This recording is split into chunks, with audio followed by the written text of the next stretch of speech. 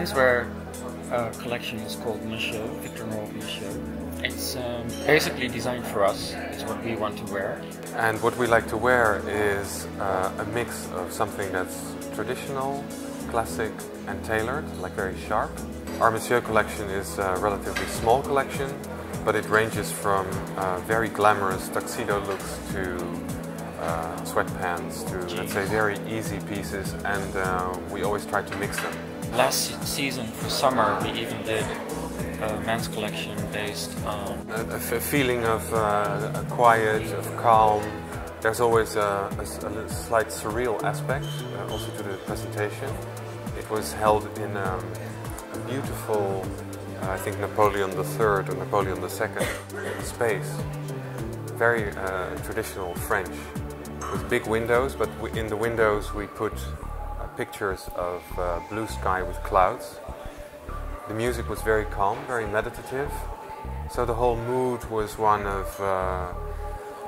peace, really. Last winter our collection was basically a celebration of the launch of our new perfume Spice Bomb. In 1998 we did a couture collection in Paris for women, and the title was the Atomic Bomb collection. Meaning the silhouettes were very big on the shoulders and very narrow at the bottom. The legs were very slim. So for this men's show, this winter collection, we gave a little hint to that collection by stuffing the men's silhouettes on top, on the shoulders. We made them very big. We definitely feel a need for luxury and for tailoring, but in a new way.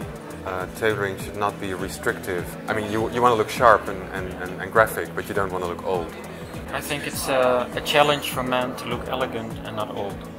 There's definitely a need for fluidity on the one hand, and fluidity calls for bigger shapes.